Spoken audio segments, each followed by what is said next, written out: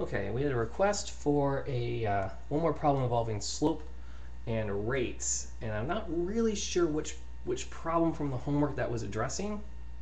So here's a generic problem that covers a lot of what we've talked about in class. I've got some data for a game store selling game machines based on month, how many sales they had in that month or over that period, and we're going to be looking to see what the rate of change is.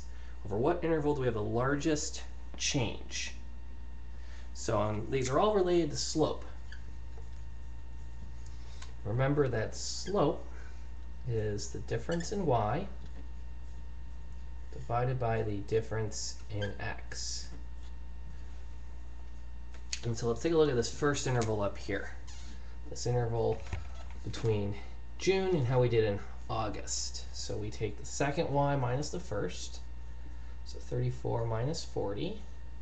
And the second x minus the first x, 8 minus 6. And so that gives me, let's see, I've got negative 6 divided by 2, or a change of negative 3 game consoles per month. So over that 2-month period, we actually sold less games each month. We were seeing a downward trend. Negative numbers indicate a downward slope. And now let's take a look at the second interval. And that's the interval between September and August.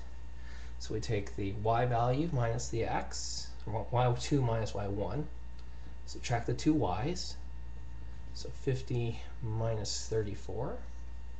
Then we subtract here, so 9 minus 8. So that gives me a positive 6, this time over 1.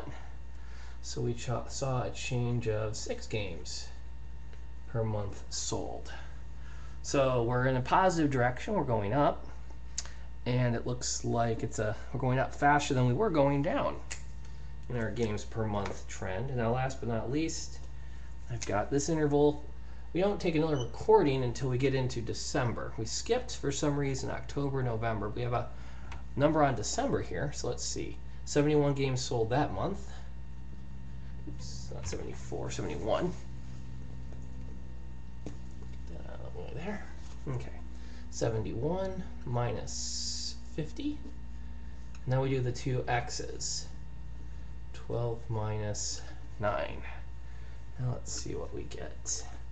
71 minus 50 puts me at 21. And here I've got 12 minus 9. That's a difference of 3.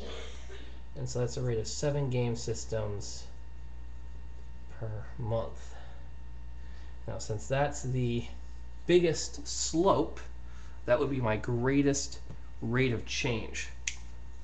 If I were to graph this, so here's my graph.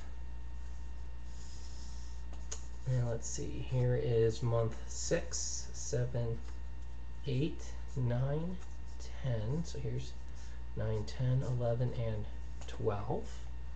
Let's say this is 50 here, and this is 100.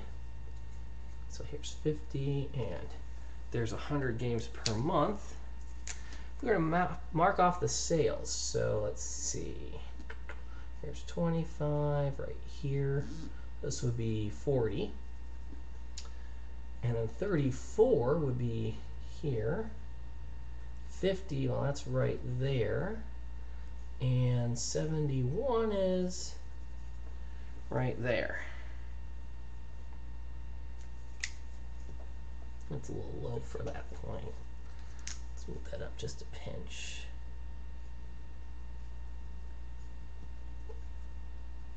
There we go. That's a little nicer. And this would be our graph if we were to plot these points. Let's make that look a little nicer. There we go. That's what it would look like. And this is the gap that would be the steepest. Now we also see this negative compared to the positive.